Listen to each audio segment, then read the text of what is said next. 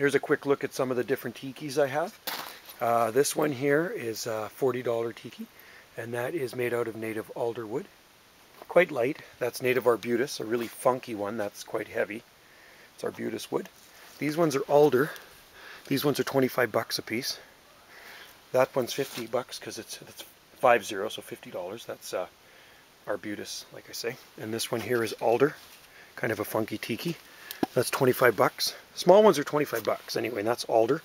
None of them are treated with anything. That's native yew, or not new, native juniper. That one right there, that freaky looking one. These ones are cedar. These guys here, cedar. That one, that's cedar. That's arbutus. These ones here are 40 bucks, the big ones. These guys right here, looking at these guys down here.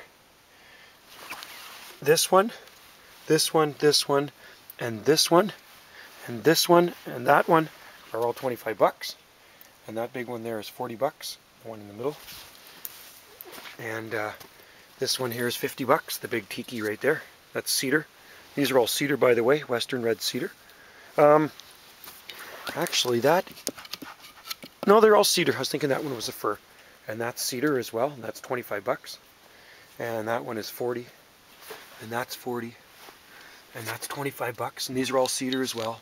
Cedar, and that's 25 bucks. $40 cedar. That one's a funky arbutus one. It's actually dried out a bit, so it's not as heavy, but that's native arbutus wood or madrona. And that one there is going to be 40 bucks. And this one is 40 bucks, and that's cedar. Again, so like I say, they're not stained with anything. And you can put a natural stain on them if you want. There's another one up there. That one is a alder as well. So they should be treated with something if you want to keep them outside. There's a yew wood tiki, which is kind of rare. I actually even have a dogwood tiki as well. So anyway, that's what some of the tikis look like. And that's the various prices. Anywhere from like 25 to 50 bucks.